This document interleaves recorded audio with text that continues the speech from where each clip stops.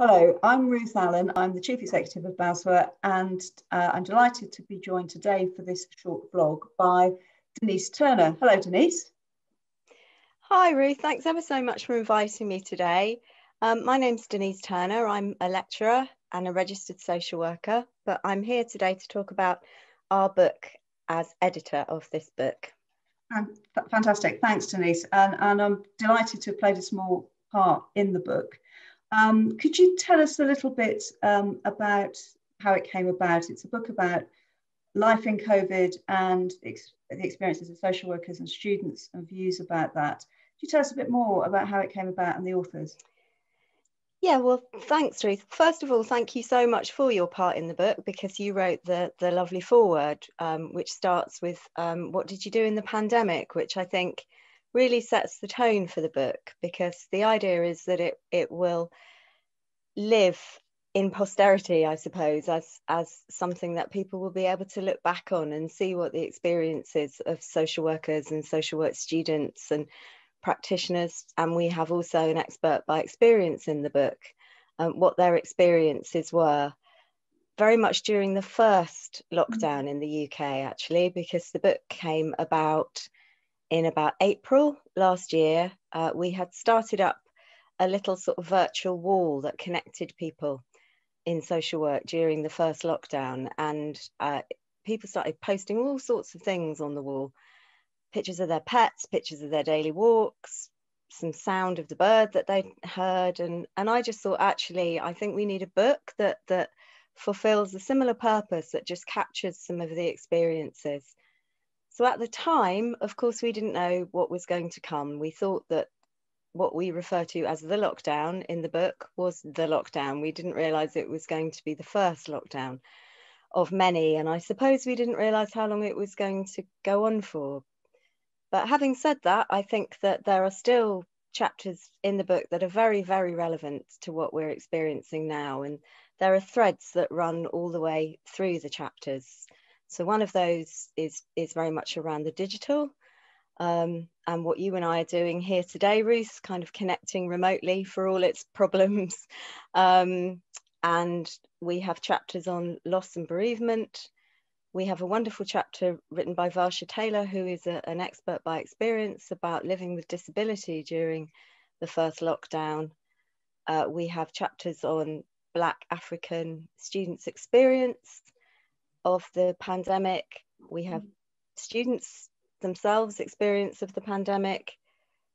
Something that's been very relevant in the news this week is around asylum seekers and refugees. So we have a chapter on that as well, and two chapters towards the end around loss and bereavement. So there are threads in the book, despite how early it was written, that are still coming up in the media and are still very, very relevant today.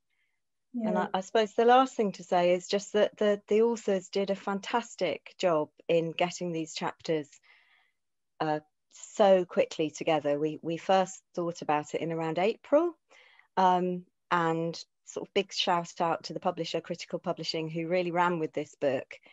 And the authors, despite everything else that was going on, all had their chapters to me by August last year, 2020. So it was a really collaborative effort, and I suppose something that, as editor, seems to me to capture some of the spirit of collaboration that's been going on.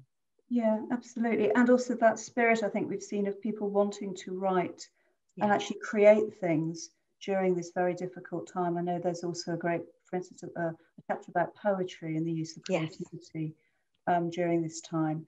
When we were talking earlier about the fact that all of the pieces were written early in that first lockdown, I was quite surprised, actually. I didn't, because I came in a little later, because it felt like it was relevant absolutely through to all of the stages, actually, that we've gone through, and of course to this lockdown that we're in at the moment.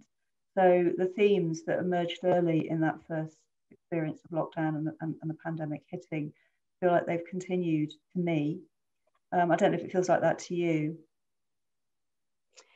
I think it absolutely does, Ruth, and I suppose that's something that I've been very pleased about, because its inception was quite early on, and then I suppose when in 2020 we were getting the messages around it's all going to be over by Christmas in the UK, and Eat Out to Help Out and a lot of the schemes that there were, as if it had all gone away, then I did have a couple of wobbles where I just thought, actually, have I got everybody to write these chapters and do this work, and this book's just going to not be relevant at all? But I suppose that's the double-edged sword, isn't it? Because it is still, I think it is still horribly relevant, actually. And, the themes, as you say, the chapter around poetry, which is very much about sort of finding hope, really, and creativity and self-help, and all the other chapters are extremely relevant still. So, yeah.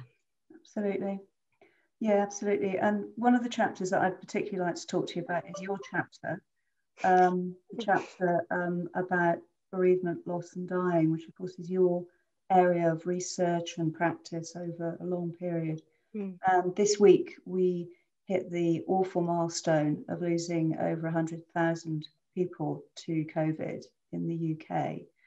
I wondered if you'd like to say a bit more about that chapter and about how our experiences, obviously during COVID-19, but also how it's maybe changing our understanding, our cultural perceptions, and the way we have to talk about death, dying, loss, and bereavement during these awful times, actually. And of course, you relate in your chapter the importance of social work's engagement, social work in this field, which is obviously your background as well.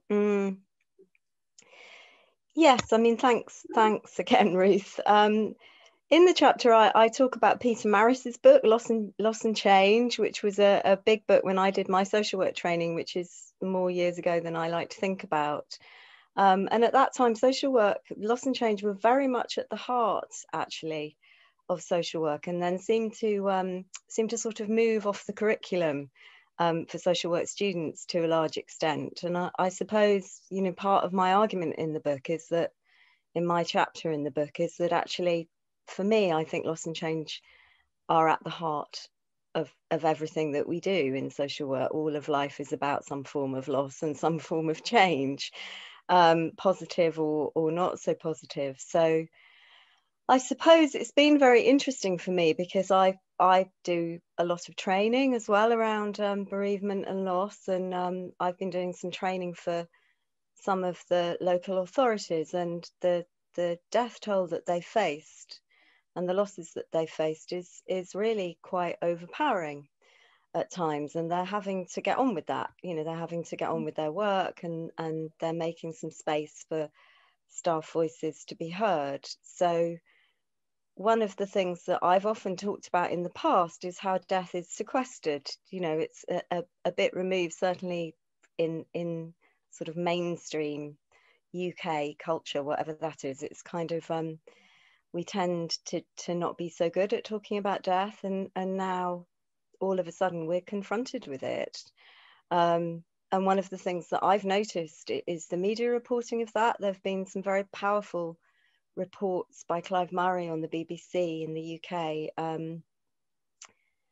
where he's gone to a mortuary and things reporting like that, which I don't remember ever seeing actually before. So I think we are being inevitably confronted with death in a way that, to use that awful word, Ruth, is kind of unprecedented actually in my lifetime. And I think that it will mean that we have to think more about these things, I think, and we have to embed them into our experiences as a profession. And I suppose the other thing that is very much in my chapter is around thinking culturally around that, how very different cultural practices demand different responses from us. So those cultures that have a sort of 50-day mourning period, or those that need to wash the body immediately after death, those kind of practices we think about and we are much more aware of in embedding in our practice, even when sometimes that doesn't fit our sort of very Western Christian kind of model of what death and funerals should look like. So I suppose I think, you know, I don't want to seem trite, I suppose, but I suppose there are opportunities here for us to think much more deeply about things that perhaps we haven't thought about so much in the past. Yeah, no, absolutely. I mean, it's hugely important, isn't it, that as people and as a profession, that we can speak about what is happening, that we can talk about things that might be happening to us, happening to people we know and care about, happening at a large scale across society in a way that most of us who've grown up in British society haven't ever experienced. Yeah. Of course, people have got all sorts of experiences who live in British society, yes, and they've seen it elsewhere, actually.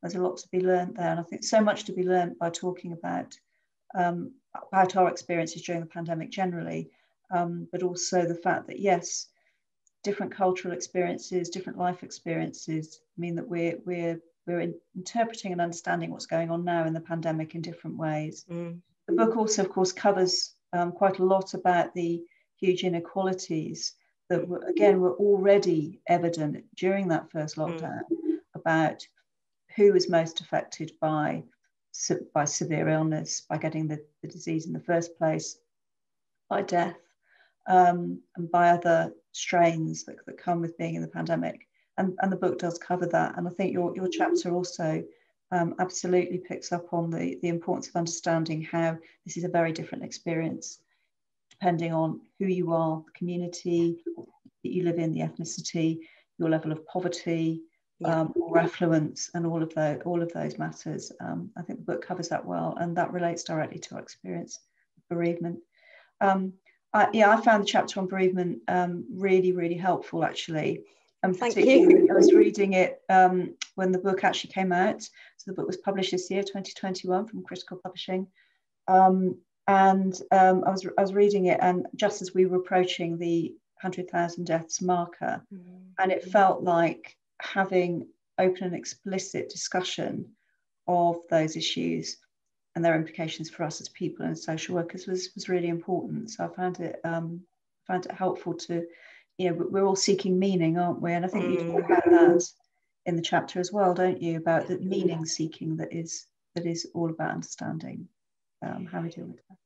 Yeah, absolutely. And that's a much more sort of contemporary grief theory. I think a lot of people know a lot about Kubler-Ross's stages, and but I think it's very helpful to think about meaning and you know, how we make, not in a sort of trite way so that we have to come out with some sort of, you know, positive meme or something, but I think just to think about how we do construct some sort of collective meaning from what we're going through, because I think that's enormously important.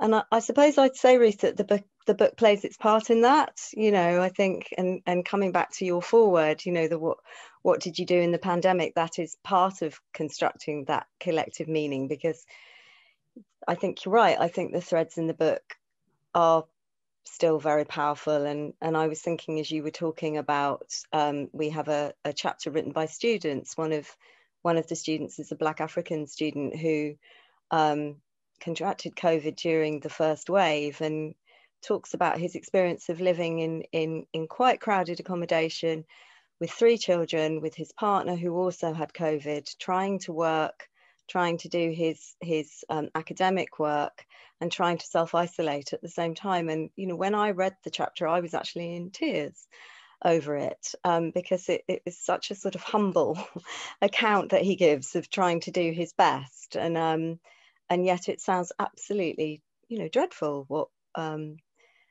what he was facing. And I suppose, you know, for him, at least he had some technology as well. So when we talk about the digital, that also means that people have to have some form of technology in order to connect, and as we know very well, not everybody does. And there's also a chapter in the book written by Varsha Taylor, who is a woman living with MS, where she talks about, for example, not being able to get her shopping delivered anymore because she was no longer considered a priority during the first wave. So those inequalities are there throughout the book in many of the chapters, I think, even if they're not foregrounded. Yeah. Well, Thanks very much, Denise. Thanks for joining me today and talking more about it. I do think it's a really useful, touching and helpful book for us as social workers, and I think more widely than that, actually, because it's very human. It's also written really accessibly, and I think I hope people would want to pick it up, because and there's some lovely reflection points at the end of each of the relatively short chapters, and I think that's just the sort of, I find it very nourishing, actually, and I hope that people will find that as well. So it's called Social Work and COVID-19 Lessons for Education and Practice, edited by Denise Turner, published by Critical Publishing, and I think it's a really helpful contribution to our reflections and understanding of what we're going through, and what we've been through, what we will go through. So thanks again very much, Denise. Thank you, Ruth. Thank you so much for all your time. And could I just also thank every one of the authors who produced these chapters so quickly, and also to the publishers for running with it so quickly as well. Yeah. Thank you all so much. Brilliant. Thanks very much. Okay. Bye-bye. Take care. Bye-bye.